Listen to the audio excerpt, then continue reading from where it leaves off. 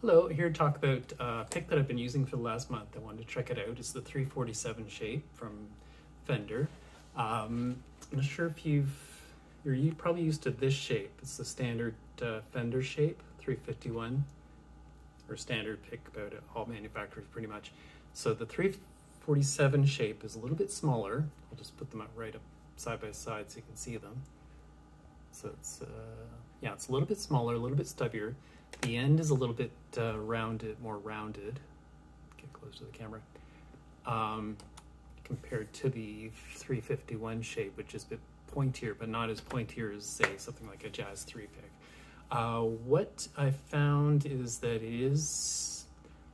I thought when I first started playing it, overall it was a more muted sound than a regular heavy. I was using a heavy gauge one. But when I play them side by side, here I'll just do it right now. This is a regular G chord. So this is the 351 shape. This is the 347. I do it in the exact same spot. Okay, this is right straight middle of the sound hole. So you can do it here. It's 347. Oops. Maybe a little bit of difference, but nothing major. But you know, I find with guitar picks it's more about feel than or it's as much about feel as it is sound.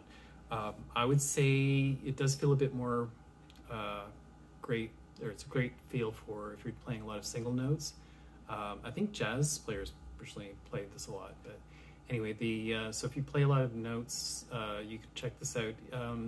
It's okay for strumming. I was doing quite a bit of strumming, and I found it was okay, but not probably as comfortable as, say, the 351 shape.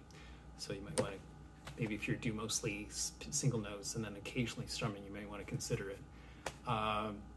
So yeah, those are my thoughts on it. The other thing you might want to note about it is that if you're looking for it in different colors than the standard kind of brownish tortoiseshell style, you might be out of luck, whereas because the 351 shape you can get in almost any color and other types of materials, whereas this one pretty much comes in this shape. I also found I think you can get this in medium and heavy. I'm not sure if you can get it in something like extra heavy, so you might want to keep that in mind if you're checking it out. Anyway, if you've tried out the 347 shape, please leave your thoughts below. If you like the video, please click on like, and if you want to hear more about picks and guitar picks, please click on subscribe. I try to put out a video about once a week, unless things get crazy, but if you want to hear more about picks, please click on like, subscribe. Yes, okay, take care.